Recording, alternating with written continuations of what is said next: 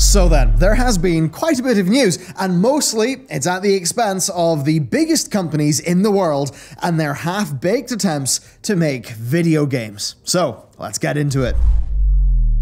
To start today's proceedings, the least surprising news of all time. Google have let go of their in-house Stadia development teams. The service itself is going nowhere, for now at least, but their unique selling point is dead in the water. The only thing that Stadia could have done that would have been super cool is things that could only be done on Stadia, because there were some technological advancements there. But with no in-house developers making stuff for Stadia, that ain't gonna happen. So, the first question, what does this mean for the future of Stadia? Honestly, I mean, it's obvious. It's what everybody except Google have been saying since the service launched. It's a niche product for a niche set of users, and I think it's just going to bleed slowly until Google pulls the plug on it. This is the first step towards that, because it's obvious that Google want less skin in the game, and that tells you a lot.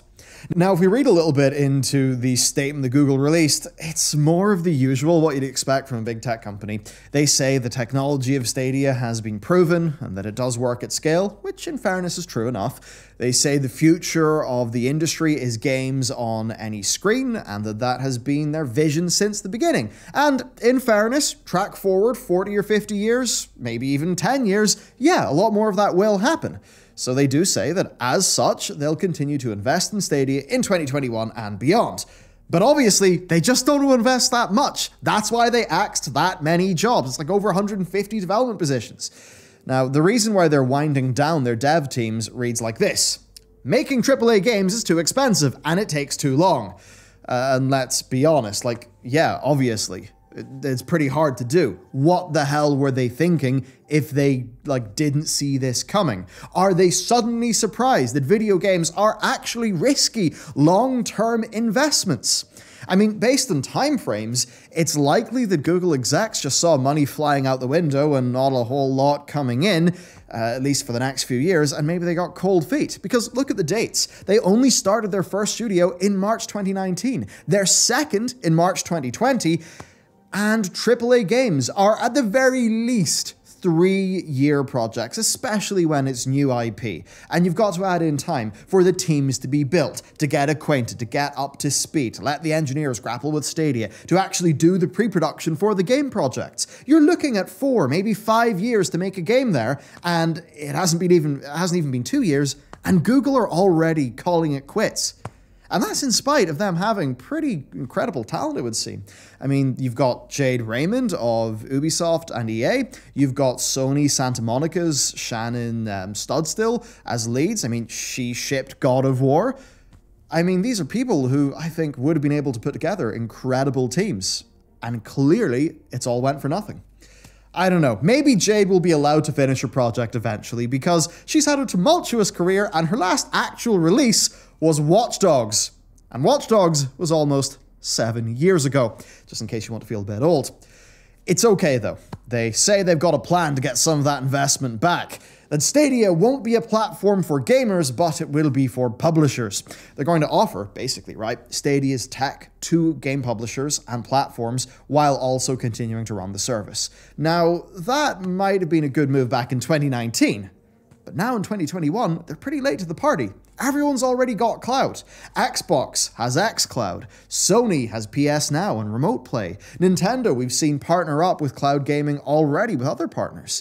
PC gamers, I mean, man, we've got GeForce Now, Shadow, Steam Remote Play, Parsec. We have great options.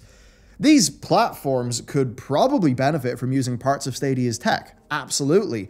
But I mean, almost nobody in the games industry, I think, is going to want a full white label solution here when so many of them are already making their own.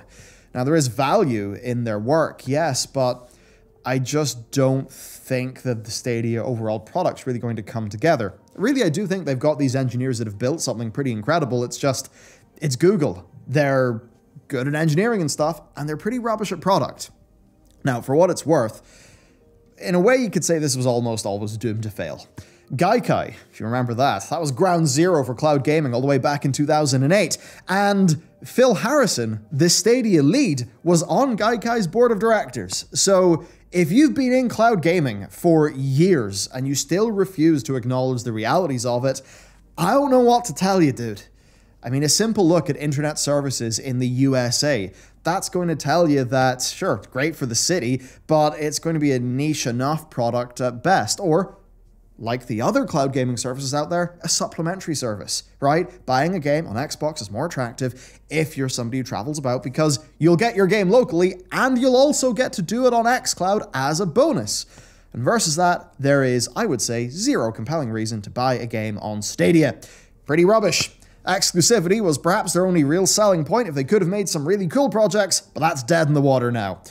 So until they eventually get dumped into the Google graveyard, they are just going to continue as they are. A barely used platform offering third-party games at full price. They're even being a thorn in our side on the way out, because the Yakuza spin-off Judgment's next-gen version is hitting consoles in April. But because of the Stadia exclusivity deal, it won't be on PC. Thanks, Google. Now, while we're talking about massive tech companies getting into games and messing it up royally, there is, of course, somebody else who comes into mind. But first, there's Patreon, because it's February, it's a new month, and that means a new opportunity to get all of this cool stuff that our game studio art team has put together. And of course, the daily briefing drops straight into your inbox. This month's pin is the shield. It goes pretty damn great with last month's sword, which we are packing up now to send to everybody. So there's that. We're working on bigger and cooler videos behind the scenes this year. You'll see, I believe, the next fortnight, the first big one. It's going to be pretty awesome, and your support is vital to it. So thank you, and let's go. Did you guess the company I was referencing? It's Amazon. What a surprise. Amazon and Google both thought they could use their prowess and cash to walk into the games industry, but they both found something out. Making games is hard. Well, last week, Bloomberg posted an expose on the workings of Amazon Game Studios. So when the studio was spun up 8 years ago, it was headed up by this guy called Mike Frazzini. He had never made a game before, so that's off to a bad start, and the situation was apparently all so toxic and bad for Amazon's game plans that his employees ended up calling him cancer. So that's not a great review. After spending billions, yes, it's literally billions, of Amazon's money on hiring top-tier talent, he then proceeded to largely ignore what they told him. Their advice. He wanted nothing but billion-dollar franchises, and he was the one who mandated that they build and use Lumberyard, a major CryEngine fork, instead of just using an off-the-shelf engine solution like Unity or Unreal. Now, the article goes on and on. If you're interested in Amazon's many failings in corporate culture, do give it a read, but we're just going to highlight some fun bits for you here. There's one big takeaway, right? Companies that are entirely driven by data and tight corporate culture are fundamentally not that well suited to making games, because the parts that make games creative, fun, and, all about a user experience just seems they play second fiddle in the meeting rooms. That's really the vibe you get from it. Now, they put somebody with no experience in games at the head of the studio. They then spent years chasing trends. We now know, right, that the unreleased Crucible game was an attempt to ape Overwatch. Just 4 years late. But before that, they had a MOBA called Nova. They had a Fortnite clone called Intensity. Neither of those saw the light of day.